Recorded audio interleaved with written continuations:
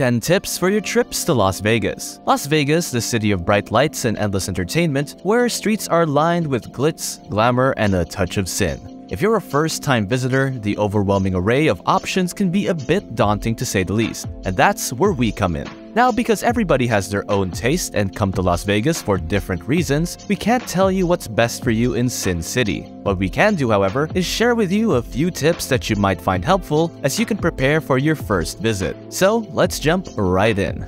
Number 10. Google before you book. For those of you out there that are planning a trip to Vegas and the only thing you're Googling is what is the hottest month in Las Vegas, there's a little tip for you. You might want to Google what events are being held in Las Vegas with the dates of your stay inserted. Why? Well, thank you for asking. From the CES to the SEMA show to the Las Vegas Grand Prix, some of these events can easily draw anywhere from 150,000 attendees and upwards. And with the arrival of the 65,000-seat Allegiant Stadium in 2020, Las Vegas is now home to the former Oakland Raiders of the National Football League and all of its rowdy fans. And if you don't know anything about Raiders fans, Google them, because we're being polite when we say rowdy. But not only is the Allegiant Stadium home to the Raiders, but in 2023, it will also be hosting big acts such as Taylor Swift, Pink, and the Red Hot Chili Peppers. This is important for you to know because events like these can cause hikes in room prices, which affect room availability for your hotel of choice, and can be overwhelming for some as the already crowded streets, hotels, restaurants, and casinos in Las Vegas can become even more congested.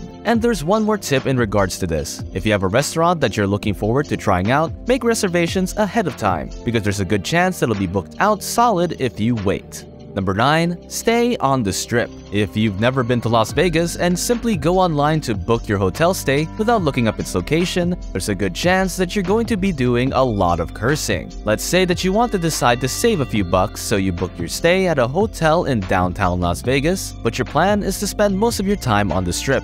Well, if your plan was going to drop off your bags and walk the Strip, good luck with that, because downtown Las Vegas is an hour's walk away from the Strip. Our recommendation? Stay at a hotel that is close to the center of the main Strip as possible. That way, you'll be at the core of the Strip and have the best access to great places to shop, lots of restaurants, clubs, show, a great nightlife atmosphere, and best of all, your room won't be far away. Number 8.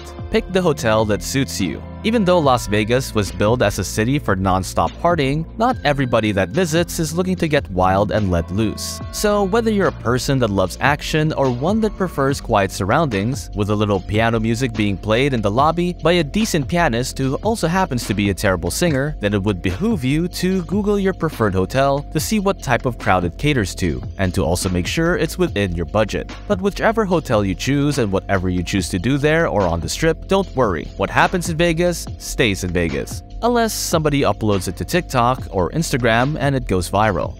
Number 7. Don't stay too long. For a lot of people, even laying on a beach at a resort in Jamaica can get old after. Well, that's probably not a good analogy, because what kind of person wouldn't love a 7-day-long vacation, relaxing on a Caribbean beach under an umbrella and sipping piña coladas? But I digress. While most people visit Las Vegas to have a good time and forget their worries for a few days, too much of anything can get pretty old pretty quick. And it's always better to leave somewhere wanting more than to feel like you've stayed for too long. So how long do we recommend you staying if you're coming to have a good time? 3 days max. That way you get to experience enough without feeling that you've had enough.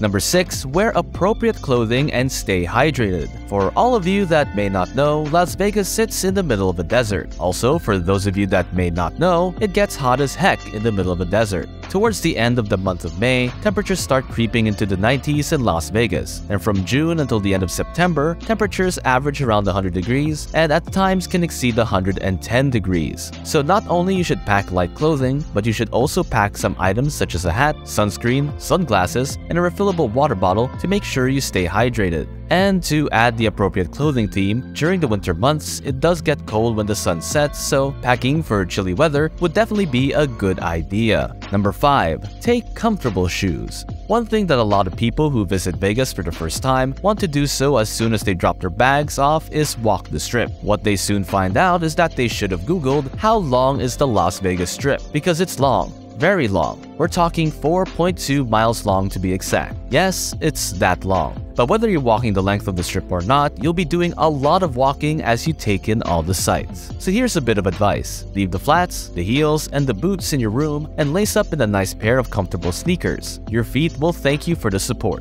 Number 4 is don't get wasted on the plane ride. Okay, so here's the scenario. You're all excited because you and your crew are on your way to Las Vegas to party like it's 1999. So you decide to get the party started early by having a few drinks inside the airport and a few more on the plane. The next thing you know, it's 6 hours later and you're waking up in your hotel and it's dark outside. When you call your friends, they say they're out having a ball. And there goes your first day in Las Vegas. Moral of the story, wait until you drop off your bags at the hotel before you let the drink start flowing. Number 3. Take a taxi or don't. Answer this. Which type of the following person are you?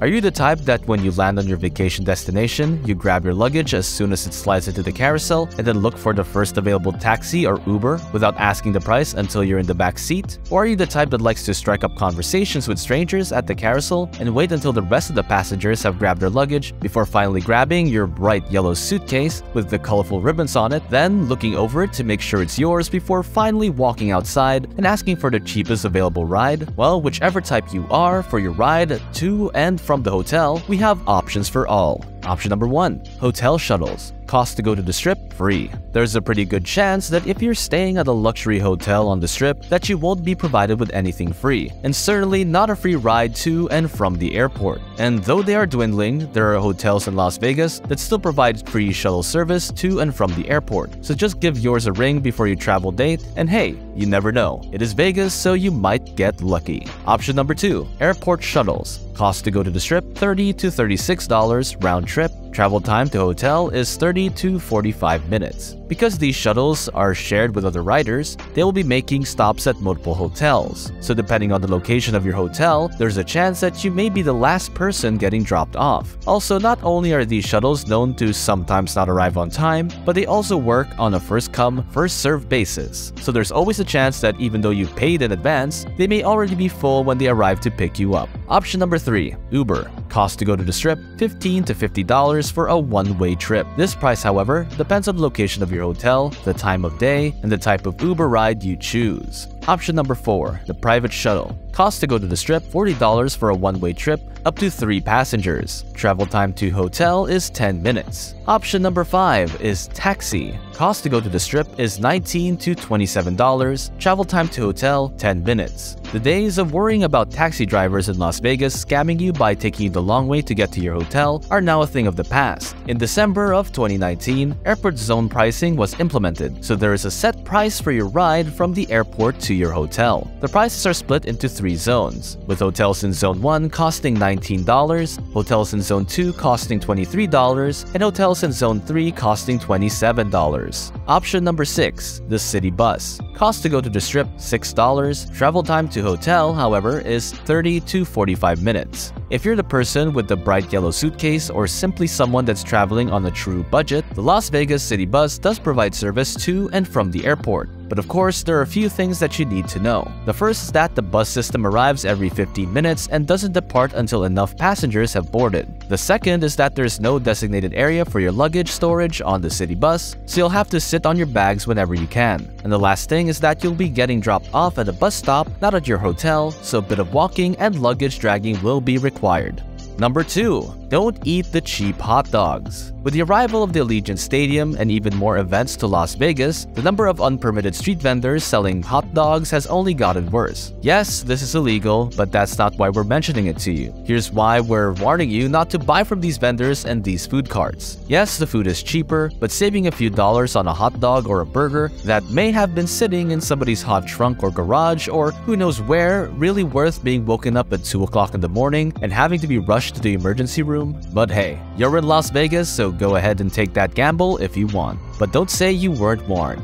Number 1. Use the monorail and the trams. Why walk when you can ride like a boss? In Las Vegas, the monorail and the trams are quick and easy ways to get around the Strip without having to deal with long walks and the scorching desert heat. The Las Vegas monorail operates on a route 4 miles long from the Sahara Las Vegas station to the MGM Grand Station. There are 7 stations located along the route for you to hop on and off. The trains arrive every 4 to 8 minutes, so you'll never be waiting that long. The cost per ride is $5, but one-day and multiple-day passes are also available. The system is wheelchair accessible and children under 5 ride for free. The trams are 3 smaller systems that run on the west side of the strip and only service select hotels and resorts. The first is the Mandalay Bay to Luxor to Excalibur tram. The second is Park MGM to Aria Bellagio tram, and the last system is Mirage to Treasure Island tram. These trams are free to ride, but as we said, they only service those hotels mentioned in their description. Well, that brings us to the end. We hope you enjoyed it and found some value from this video. If you did, we ask you to please do us a favor and hit the subscribe button if you love this type of content. Thanks for watching, and we'll see you in the next video.